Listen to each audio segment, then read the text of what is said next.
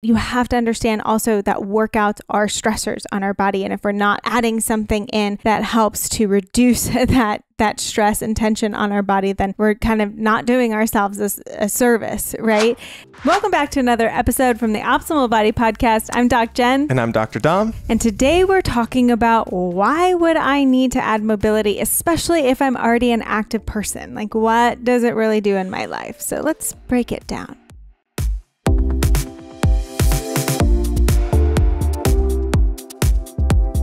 Before we go into, is mobility even effective? Is it necessary? Is it something that we should be focusing on at all? We'll talk about it, but don't forget to subscribe if you haven't yet, because we talk about a lot of pains and diagnoses, and we bring up other common questions like this that we like to dive through. And not only do we have episodes on YouTube like this, but we also have just educational videos talking about different diagnoses and exercises that you can do to really help either prevent pain or stop it from continuing. So don't forget to subscribe and leave us comments if you experience any of this at all as we're talking through it.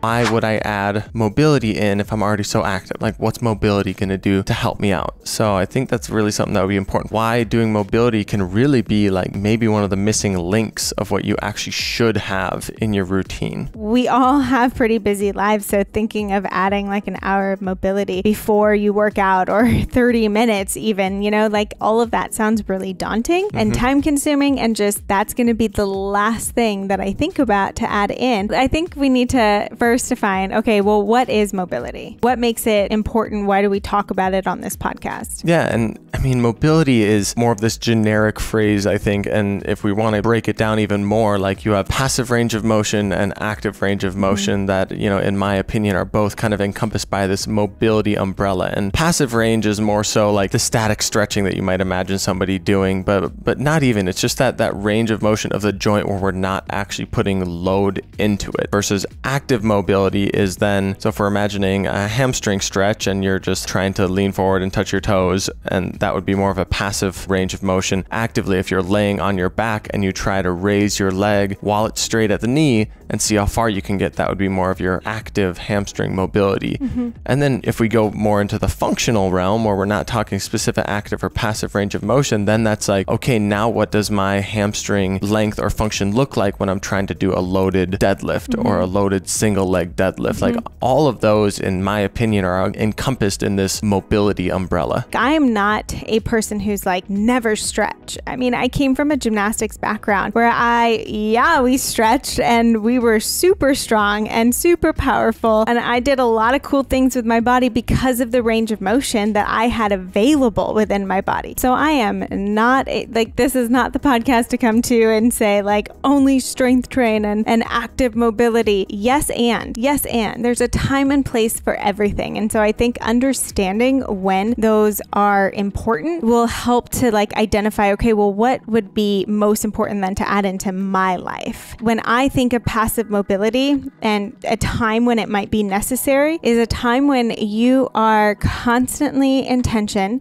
you are having a lot of pain in your body, you are experiencing a lot of stress in your life, and you can't even access your range of motion within your body. You can't, your body is preventing you from bending over and touching your toes or rotating or moving because you have so much trapped tension and stress within your body. I think those are the times when getting your leg up a wall and doing some deep breathing and getting a passive hamstring stretch is so incredibly useful for your entire body. Warm-ups or cool downs have gotten kind of a bad rap because often people will go in and be like, well, I don't know what to do. Or like I'll do, touch my toes, pull my heel to my butt, do a few jumping jacks, like swing my leg on, get on the wall and swing my legs around a little bit. Like really your warm-up should be kind of a watered down or a slightly lighter version of what you're going to be going into for your workout. So if you're going to do something that's really hip or lower extremity intensive, then maybe doing some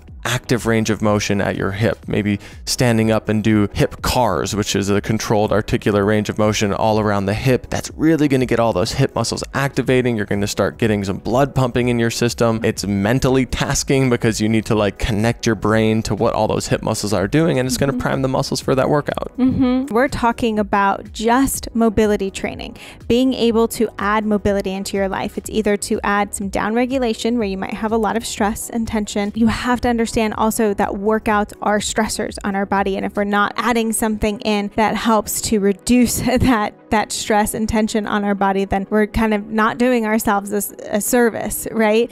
So we need to also be adding in moments of getting that down regulation. So passive stretching is so incredibly important for that. And then active mobility in terms of, okay, now how do I use what range is available within my body so that I'm prepared for the movement I'm going to do? If I want to be able to get my knee past my toes more and get better ankle mobility so that I can squat deeper, so that my knees don't take on so much tension, so that my low back doesn't take on so much tension, well, then I'm probably going to want to spend some time in a deep squat getting into that ankle range of motion. And that could be you're holding it passively and then you're kind of like actively down in that squat, moving side to side and getting those toes kind of lifted up. So we're activating the front of that shin as well into that ankle range of motion. Like all of those are going to be super crucial in the movement that we're going to do. Again, like there's so many areas of the body where if we prime that joint, that musculature, get blood flow to that area, get proprioception and awareness from our brain to that muscle, we're going to feel so much better in the workout that you're going to do. The challenge is a lot of people don't know exactly what to do.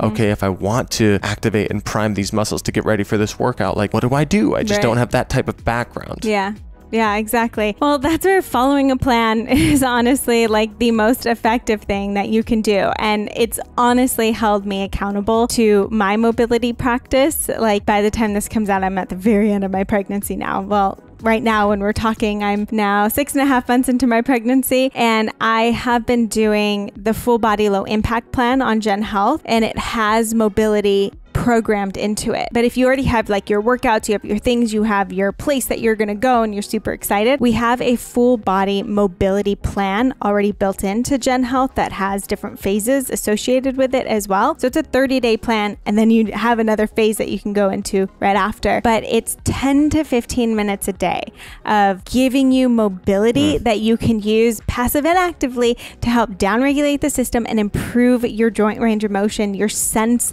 of joint in space and the musculature that go around those joints to help prepare you for the movements that you're going to be doing in workouts. Yeah, and through 30 days of that, like I promise you, you will have a couple days that you'll hit and be like, oh my gosh, like this is one of the movements that I have been missing. Then there's so many different cool variations of spinal mobility flows that will just help you move or rotate or activate within that spinal range of motion that you've never thought of before. Same for different upper body and lower body mobility flows that you find in that program. And the awesome thing is, you know, to start off the year, especially since we're going to be in a month of crazy waiting for a baby to show up, and we're going to need something to kind of bring us back to our bodies. We're running a Gen Health community challenge where we're going to have tons of people going through this full body mobility plan all together at the same time throughout the month of January. And our goal is to kind of help people supplement whatever your New Year's goals are with a plan that is actually going to be sustainable and help you feel good in your body and not overdo it and not overtrain. So if you have interest in joining us in that journey, as we are going to become parents in January, which is crazy to talk about and even think about, go down to the link in the show notes, which is going to be gen.health/mobility, and that will help you join up for this challenge that starts January 1st. So we're going to get right after it, keep moving through the month of January and feel good and connected within our bodies. Again, it doesn't take much time, and you can join just for a month if you want to just kind of try it out. If you know like this is going to be something I'm committed to. On Gen Health, we have so many other plans and programs as well. That's not just about mobility, so you can always go into other things, you know. So if you're committed for like I actually want to start addressing my body and my pains this year, then sign up for the year, you know, come in and join us. And we have weekly lives, and we do, well, this time we'll have monthly lives because your girl is going to be a little intense this month and the next few months to come. But we have so much community support on Gen Health as well. And we're continuing to improve the videos. We're continuing to put new videos on, new plans, new ways to really help you within your body. And the full body mobility, again, we talk a lot, like if you've listened to other podcasts, we've talked a lot about pains and diagnoses, and a lot of it comes down to what am I missing? You can focus on the symptom and what's happening, but a lot of times it's repetitive nature of one thing happening over and over again, and we're neglecting adding that one thing in. And for a lot of people, that is that baseline mobility. Thanks for listening in on another PT Pearl all about mobility and why it might be the missing link in your routine. Comment below if anything resonated with you. Please consider subscribing and hitting that notification bell so you don't miss out on any of the amazing movement content that we have coming out in the future.